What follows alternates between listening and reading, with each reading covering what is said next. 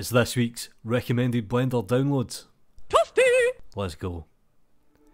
Alright guys, how's it going? I hope you're doing very well.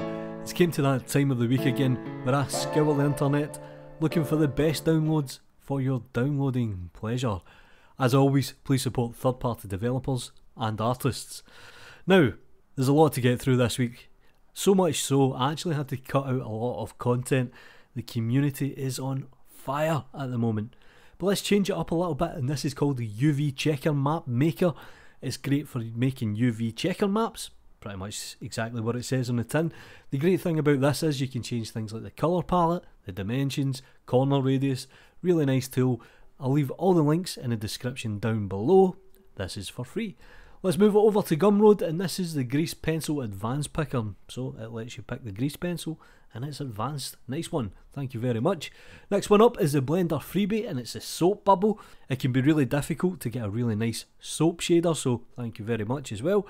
Let's move this over to the next one, and I do love this as a resource. It's the GZR art resource, and if you look at the page, there's just some really nice blockouts, but the one that I liked is the Wolverine Infinity blockout.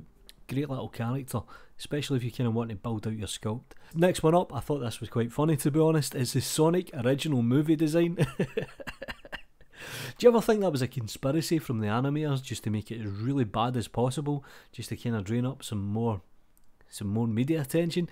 But yeah, it's the original Sonic, which was hideous to be honest, and it is rigged, and there is another Blender cartoon shader there. Next one up is Level Pixel Level, really great resource when it comes to YouTube as well. And this is the Blender rigging nodes workflow files, and again, available for free. And I recommend you check out the channel, and I recommend you check out the Gumroad page, some really nice stuff there. So let's move it over to Blender Artist for a couple of seconds, and it's an add-on quickly look up text in Python API. Hi. This simple add-on is supposed to speed up looking up certain Blender functions class properties inside of the Python API. So if you're into your coding, this might be worth having a quick look at as well. Moving it over to the rigid body spring physics for bones. It's a mouthful, especially when you're Scottish. It's basically feature complete, it's well tested and it's very fast, but I could always use a little bit more testing. The add-on adds rigid body and spring physics to bones. You always need a little bit of physics in your bone. And let's move over to probably one of the best material suppliers on the internet, is Julio, and it's the material pack Scifi 01. Thank you very much. Without these packs, I'd be lost. Next one up is from a favourite, and it's from Ben, and it's a 2.93 geometry nodes lighting generator. So it uses geometry nodes and it generates lighting. Cool. So quickly jumping back over to Gumroad, this is called the Herringbone node. It is available for free, check it out if you want to. Now I stumbled across this website and it's called Booth, and I believe it's a Japanese website. And the great thing about this is there's lots of tools getting created in other areas of the world. It's not just UK, America, stuff like this.